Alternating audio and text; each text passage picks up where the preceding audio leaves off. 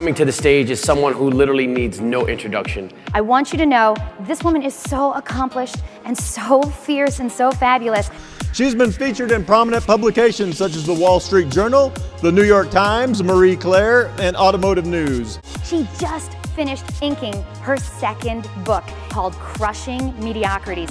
Please welcome to the stage, Lisa Copeland!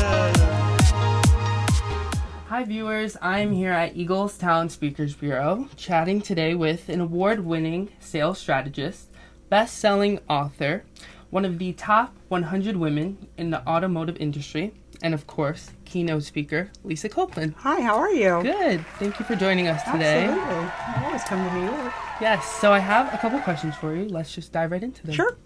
So my first one, you're known for being one of the most important faces in the automotive industry. Why did you choose to go into that field? What attracted you to it? So I started in the automotive industry very young age, right out of college. Okay. And so I did my first stint in the automotive industry for the first 10 years. Then I left the automotive industry because I needed to raise my children. And I came back about 7 years ago. Mm-hmm. And so at the time, why I did it, I saw an extraordinary opportunity for two things: to relaunch the Fiat brand to the United States, and number two, to revolutionize the auto industry. I came back with a fresh set of eyes, and I realized that I wanted to put a new face on the industry. I wanted to show that women, minorities, and millennials could make a difference, and and inspire people to buy cars. You know. And we did that at my small dealership because, you know, I think if you've got, you know, it's all about who's presenting your product. And it got to the point where people in the community and customers, they were actually rooting for us. Mm-hmm. You know, they knew it was not the same old buying experience. You know, they had a relationship. They rooted for our brand. They rooted for our dealership. They rooted for our sales teams because it was much more diverse. Mm-hmm. And I just think in any business that you have to embrace diversity. Absolutely. Yes, because the face of America and America's buyers, which a lot of them are millennials, and we know that, is changing. It's changing. Mm-hmm. And so whoever's selling your product, whoever's customer facing, has to look like, I mean, I've always said the demographic of your sales team should match the demographic of your customer. Mm-hmm. And so I was really passionate to do that. That's amazing. On top of the fact, I just thought it was a great opportunity for a lot of people that normally are overlooked. Right. Yeah. So earlier today, and you just touched upon it, you said you wanted to bring back Fiat to revolutionize the automotive industry. Right. Why did you choose Fiat specifically? Well, that was the only opportunity at the time. Okay. Yeah, so by default. Okay. So regarding your keynotes, which by the way, I watched a couple clips of your keynotes and so captivated by not only your energy, but your message. I thought it was just phenomenal. Oh, thank you. You're welcome. And you talk about something that really stuck out to me in your message was you talk about the difference between being fearless and fearing less. To fear less, right. So what would you say to someone who's frozen by fear of failure in the business world? Right. So let's start with the fact that to be fearless is to be reckless, right? When you're fearless, you're reckless. You know, you're driving cars at 200 miles an hour down the road, doesn't matter, you know, you just go for things. And that isn't a way to live. I mean, there's a reason that we have a fear mechanism inside of us. Right.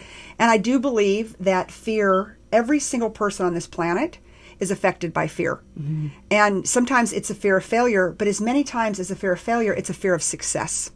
Because it's just as terrifying for individuals sometimes. Once they've worked hard their entire career to hit that pinnacle, and now all of a sudden it's like, oh wow, you know, now I'm going to be held accountable. Now I've got to hit the quota. Now I'm going to have to work more. Now I'm going to have to manage sales teams, whatever that may look like. And so what I speak on is to fear less. Mm-hmm. Because you see, I don't think any of us can get away from fear, but what we have to learn how to do is to repurpose it and to manage it. Mm-hmm. So repurposing it so many times and managing it is taking bite-sized chunks. If this is what you're afraid of, you know, put together an action plan of what your next step will be, and it might just be a small step. It might be a baby step, but eventually you will get to the point where you learn how to manage fear. Again, because I don't believe that fear ever goes away. And if it does, you're in trouble, because then you become reckless. It's a natural instinct. It's a natural instinct, and it's a good instinct. It's what keeps us safe. Mm-hmm. But we also, so many times in our business, we use it as a crutch. Well, I'm afraid. I'm afraid to ask for the promotion. I'm afraid. Well, no, you're not afraid. You know, there's probably something behind you going, you know what, maybe I haven't worked as hard as I'm supposed to work. And, you know, you use that as a clutch. And so I really work with sales teams and organizations to learn how to, again, baby step through fear, get unstuck, and push through barriers that are holding you back for success, not only in business, but in life. That's great. Yeah. I love that. Yes. So we're going to play a little game.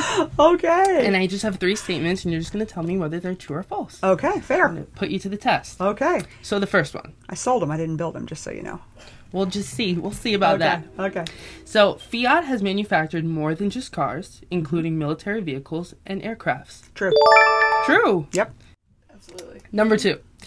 The United States is the second biggest producer of Fiats. False. And number 3. The first Fiat was sold in 1878. False. And then I have a bonus question. Oh, okay. So these are the scary ones. Fiat is an acronym. Do you know what it stands for? I do. Yeah, but it's FI and then Automobile Turin. Yeah, it's I'm gonna butcher this, but Fabbrica Italiana Automobili Torino. Yeah, because they're actually built in Torino. Right. Well, the original ones were built in Torino and designed in Torino. Thank you for sitting down and chatting with me. Absolutely. Thank you. Questions. Yes. Be sure to follow Lisa Copeland on social media. Yes. Yeah, I'm everywhere. You heard it. Follow them all. Okay. Thank you.